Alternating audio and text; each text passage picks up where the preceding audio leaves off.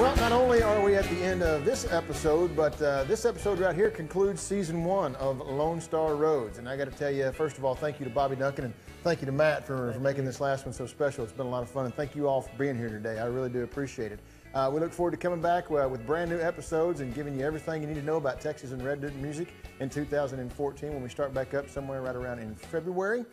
In the meantime, check out our new website coming in the middle of December, LoneStarRoadsTV.com. You can go there while we're away and catch some exclusive content that's not been aired on the show, including a full interview with Wade Bowen that you caught a clip of earlier today, and even some behind-the-scenes stuff with Whiskey Myers as they're set to launch a brand new record in February of 2014 called Early Morning Shakes. But a sincere thanks from a guy who had never had any intentions of being on TV, to my buddy Donnie Nelson for the phone call, to my friends at the Credit Union of Texas for being the guys to jump on board first. I sincerely appreciate you guys, and anybody that's been out there on that side of the TV watching, thank you so much. The important thing is maybe I taught you or introduced you to a little bit of Texas and Red Dirt music, and I hope you're a bigger fan than you already were, but thank you so much.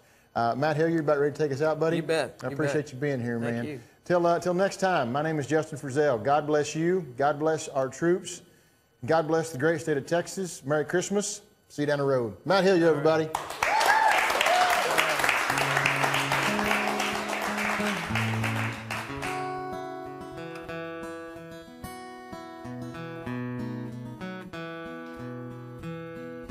These old bones could talk, they'd say we came from Waco, Texas. It was a different time, different kind of game. Cadillac green, marble lead that aged slightly yellowed, and the boxes torn and tattered, but the memories still remain. Hickory smoke above and an old dog on the floor. Piece of chalk on a black slate tabletop for keeping score.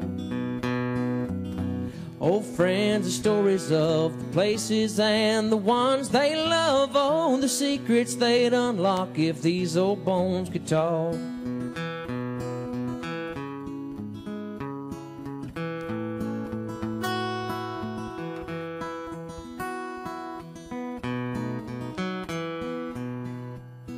First time these bones left the box, a young boy built a castle.